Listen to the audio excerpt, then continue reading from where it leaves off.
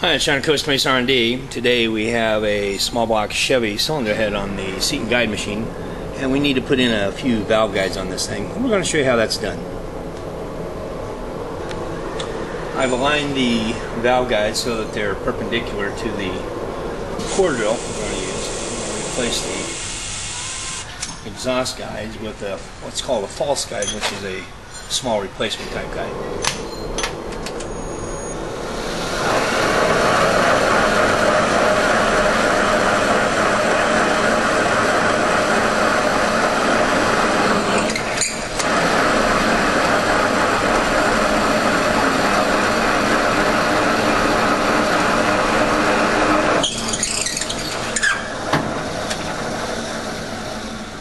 We'll change the core drill out for a reamer.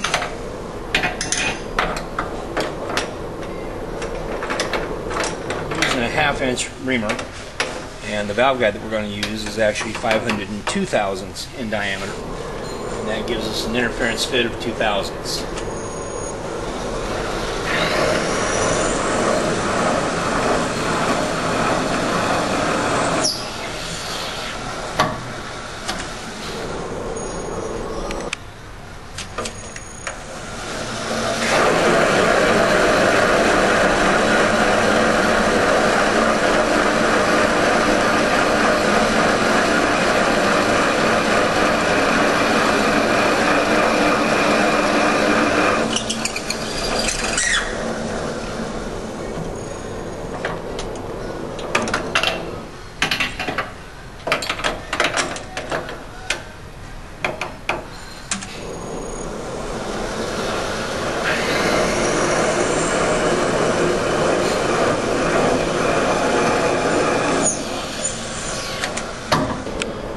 Alright, before I install the valve guides, I'm going to use a brush to clean out the holes to get all the small little fines out, and so the guide will go in nice and easy.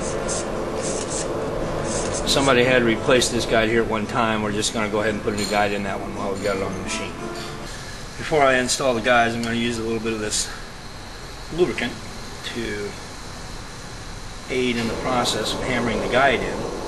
Make sure it goes in nice and easy. Put a little bit of this down each hole. Then we'll put some on each valve guide. Now this is the guide that we took out of the intake. And you notice that these are quite a bit longer. I like to use a universal length guide, that way I can trim it off exactly where I want it.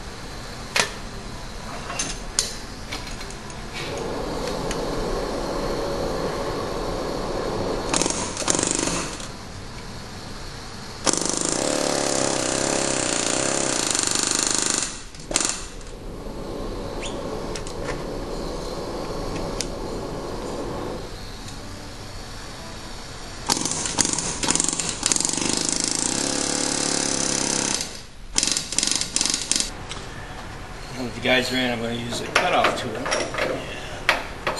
Put that in the machine. I'm going to set my depth on this guide here so I know exactly how to go down to machine the top guide.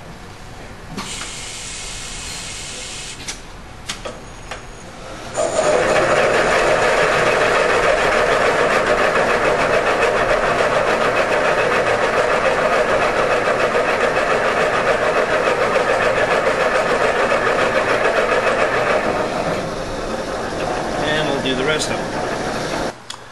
The last thing we have to do is run a reamer through here just to see that we have the right diameter for the valves. And as you can see, this just goes right in there. Check them all. What we put in. Well, that one there, we got to knock that one down a little bit.